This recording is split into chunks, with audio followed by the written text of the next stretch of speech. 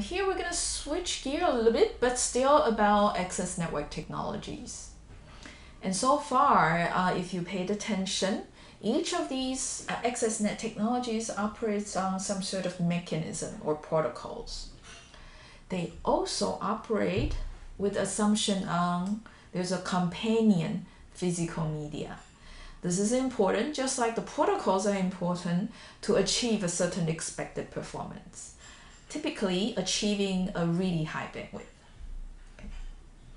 Now, so let's go over these physical medias that work side by side with each of these access technologies. Now first, let's define some terms. Bit. These bits are propagated between the transmitter and the receiver.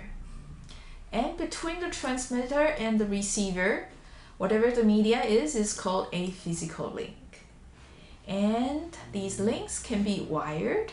There's a special term called guided media for it. If it's wireless link, then it's unguided media, meaning that the signal might just go propagating omnidirectional everywhere. Okay. As opposed to guided media, there's usually a copper wire or an optic fiber that the signal kind of just follow and being guided to travel through the physical media. Right. Now, there are four kinds of physical medias we'll be talking about. First is twisted pair, and this is one of the commonly used cable for Ethernet. Cat5, this is very old for Ethernet that's 10 years ago. Nowadays, I think we're still using a lot of Cat5 cables, which supports up to 100 megabits per second and might be reasonably okay for 1 gigabit Ethernet. But if you purchase a 10 gigabits per second switch for intensive use, make sure you get these cables, Cat6, particularly 6A.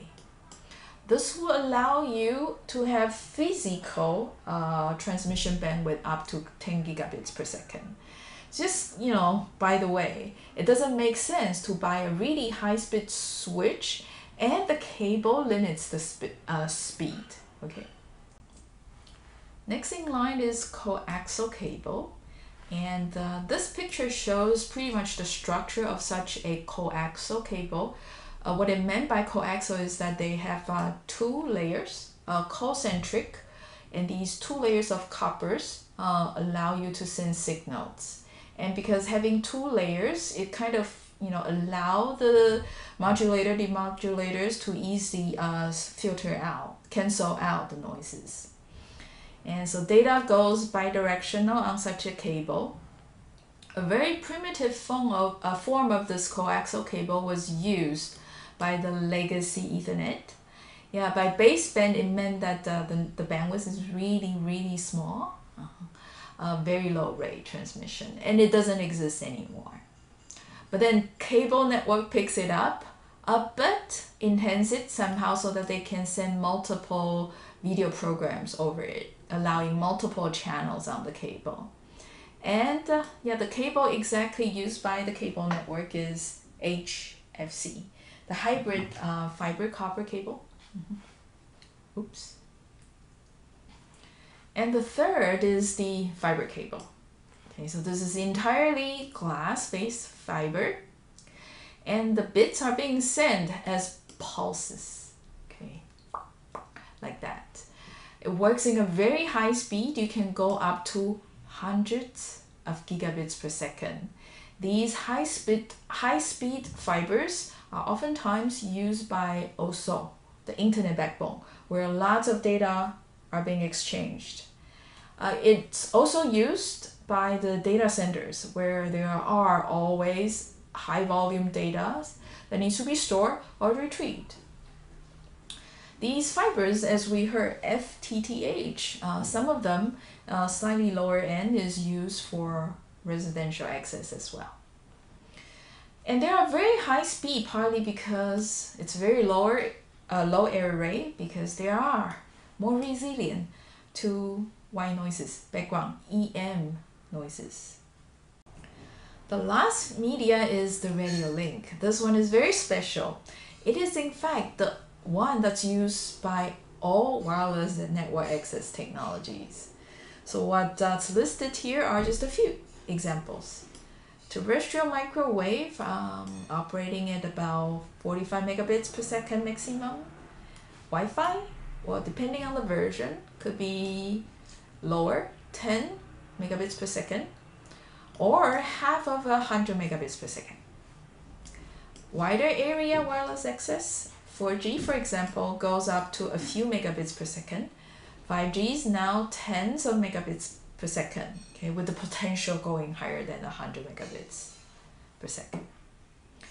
And satellite radio, yeah, the bandwidth range spans wider with satellite. Probably because of where the satellite is exactly and the technologies being implemented on that satellite. It can go from kilobits per second to 45 megabits per second. But one common feature is this. For satellite links, end-to-end delay will always be much longer than all these other wireless link access. Now, as to exactly how long the end-to-end delay is, it really depends on where the satellite is. For geosynchronous satellites, which sit higher above above Earth, the delay will get longer. The low altitude ones being lower, then shorter end-to-end delay. So, radio links, very special. Essentially, we are sending bits through these electromagnetic waves. There are no physical wires, so it's called unguided media. Data can go bidirectional, well, in fact, all directional, which is a good and a bad thing. If you think about the propagation of these electromagnetic waves, it can be influenced by environmental effects. Having objects around, the objects can obstruct further propagation of the electromagnetic waves. And some objects might reflect, these waves as well.